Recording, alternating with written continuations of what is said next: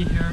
So today we're gonna show you how to do the jump rope, how to do it like fighters do, and also some drills you can do to have a better cardio and improve on your footwork. So it will be AC that will show you how to do it.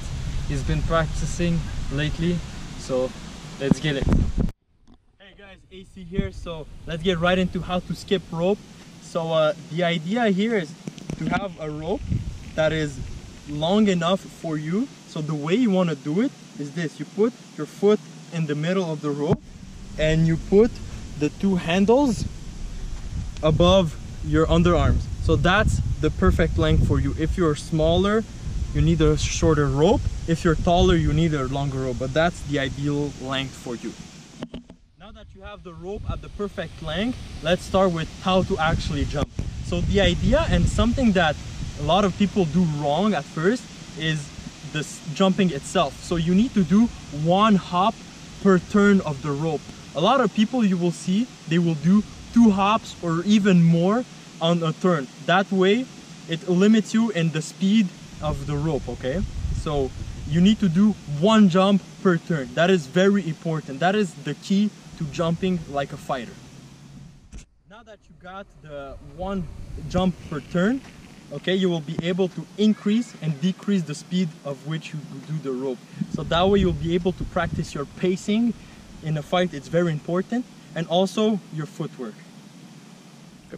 Now speaking of footwork, you will often see boxers jump rope differently than what we just said. We call it the boxer way, the boxer jumps, the boxer way of skipping the rope. They won't do just 1 hop per jump, 1 hop per turn of the rope. They will throttle a bit of each foot, a little jump on each foot, you know, a bit, 1 left, 1 right, and they will hop barely. You won't see them do like crazy jumps on their foot rope, on their skip rope. So that way they will practice the footwork even more than they did with the single hop per turn. So that's the first trick you will learn.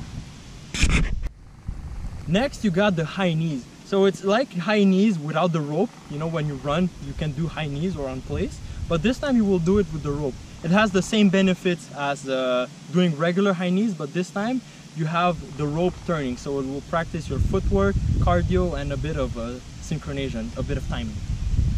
Now for the next trick, there's something you can add to the high knees, is cross. So what you do, you jump and you cross the rope, okay?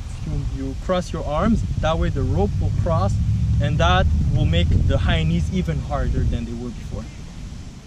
And now for the final trick I will mention today is double jumping. So you know, I said 1 jump per turn of the rope.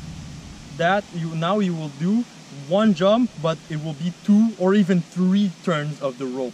This is one of the hardest. It's a lot of cardio, it's a lot of energy, it's a lot of timing.